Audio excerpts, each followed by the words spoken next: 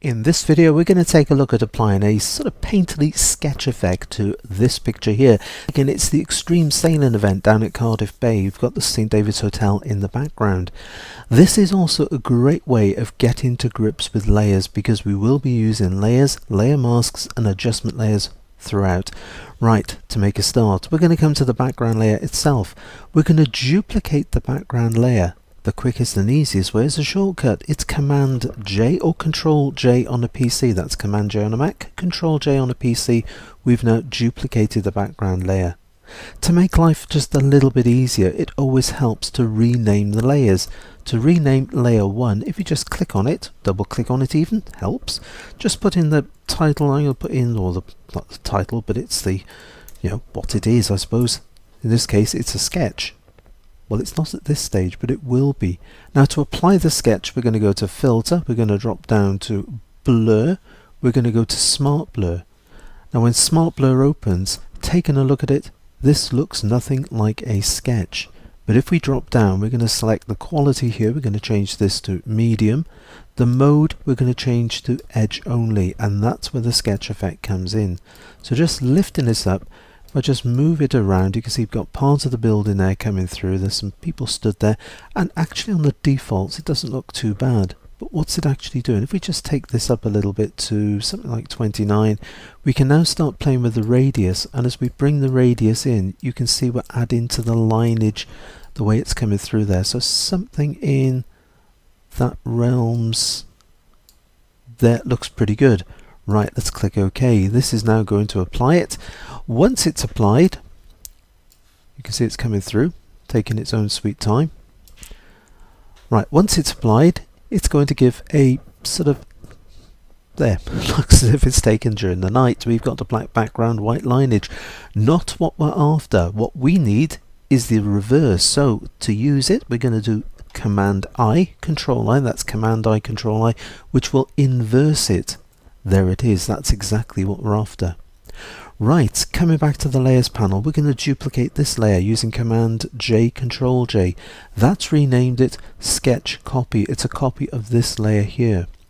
We're going to switch this layer off, switching off Sketch Copy. We're going to click on making sure this is the live layer, our sketch layer. Dropping down, we're going to put in the layer mask. In it goes. Now, with a layer mask, black is going to remove it, allowing us to see the background layer here, and white will reveal it. But let's take a closer look. I'm going to pick up a paintbrush. We've got the default colors. Any other colors? Press D on the keyboard to reset these. Coming up, clicking in the window, I've got a 200 pixel soft edge brush. That'll be fine. We're going to change the mode here from normal to dissolve.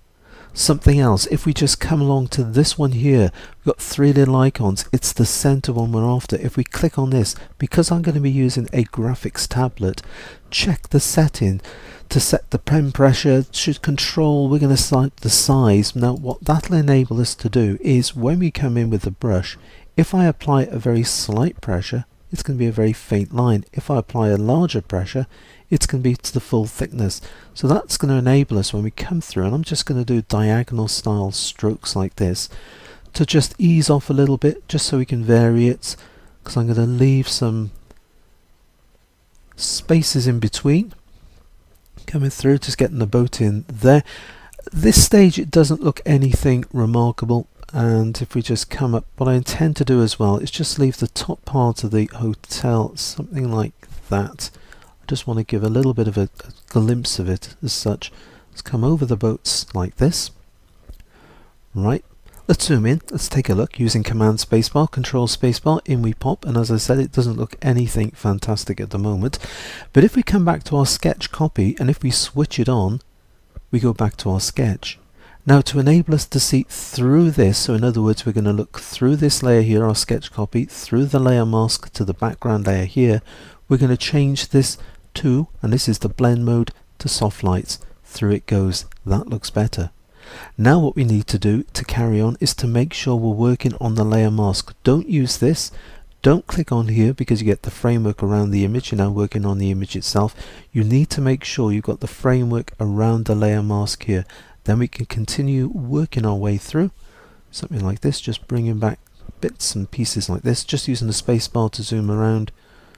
around that area there. If I just use Command 0, Control 0 to go to fit on screen, I'm just going to bring in some of the sky there down around our boats here. Perhaps not quite all of that boat there, just leaving that out a little bit on its own. Let's get some water in as well. Just pressing down a bit heavier now just to get the detail like this.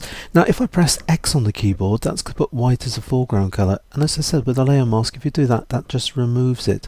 The reason why I want to do this is just pressing X again, is I want to give a little bit of a, want to leave some parts of it still white like that.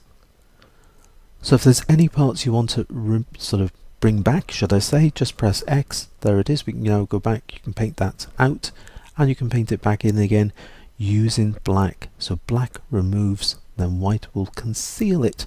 Coming through, that looks pretty good like that. The image itself is looking just a little bit on the flat side. By flat I mean when you look at it, it hasn't got any bite to it.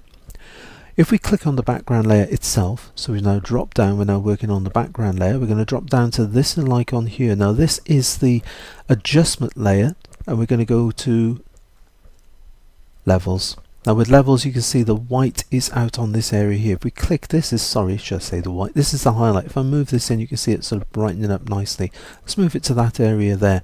Now coming to the center slider, if I just move this back and forth, you can see the way we can just darken things down. Just going to bring it into that sort of area. That looks pretty good like that. While we're at it, let's come back to the layers tab, dropping down again to an adjustment layer. This time we're going to go for hue saturation. Now with the hue saturation, I'm going to grab hold of this, I'm going to take it up, and you can see the way we can sort of really make those colours sort of jump out a little bit. That looks pretty good as it is there. Right, something else you might like to try and do is come to the top layer here. If we just switch these off, when I say the top layer, that's this layer here. We're going to put in a new empty layer. We're going to hold down Alt on the keyboard, so holding down Alt on the keyboard, going to Layer, going down to Merge Visible. That has now put these layers into this new layer here, so all of these layers have been combined into this layer. We're now going to go up to Filter, Blur, Gaussian Blur, or Gaussian Blur, whichever way you want to pronounce it, and let's just take a look. It's a bit much, something in that area there would be pretty good. Clicking OK to that. Let's switch the rest back on. Now when you look at it, if we zoom in, you can see we've got a nice sort of blurry, you can see the way the colours are now coming over the edges. That looks pretty good, but you've also got the ability to be able to just drop down the opacity just to reveal a little bit more of the original image underneath. So something in that area, great stuff. Right, how about a bit of texture?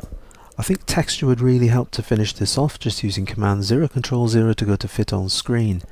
Coming to the top layer of the layer stack. Now this is a layer which is in a blend mode. Now you can't always adjust things, or can't always apply things to this, should I say. So dropping down, putting in a new empty layer as we did before, holding down the Alt or the Option key, going to Layer, clicking on Merge Visible, has now combined all these layers into this new layer here. We're going to go to Filter, we're going to go to Texture, we're going to go to Texturizer, and that's going to open up the filter gallery. Through it comes, and there it is. Now you've got a choice of brick, which, yes, you've got a choice of some of the others. My favourite one here is sandstone. Now just taking a look at this, if we drop down to this little icon here, it's always a good idea to go to 100%. Look at it at 100%, and when you're looking through now, you get an idea of how it's actually going to work. And look, what have we got? We've got 100% with a relief of 4. You can sort of, the more relief you put in, the more sort of, yes, right, rough it looks. You could strike a match on that. Bringing it back into this sort of realms, 4 there was pretty good like that.